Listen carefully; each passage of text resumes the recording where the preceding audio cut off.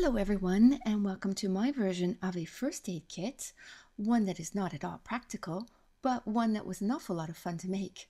I use standard grey cardboard, which I've painted, for the structure of the box, and as you can see I've done a lot of stamping, run the end pieces of paper through the big shot, and as I open the box, undo the scratch or the Velcro, you'll see that there's also some heat embossing that's been done.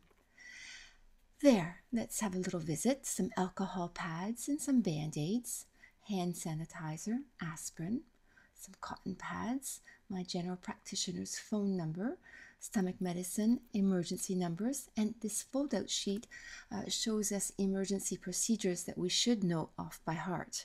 As I flip it over, you get a glimpse of the outside of the box as it's unfolded. And there I'm sticking the Velcro back together to close the box up again, and you will be able to see that the label on the top of the box has been popped up with some foam pads. I hope you liked it, and I hope you'll come and visit again soon at creatuto.com.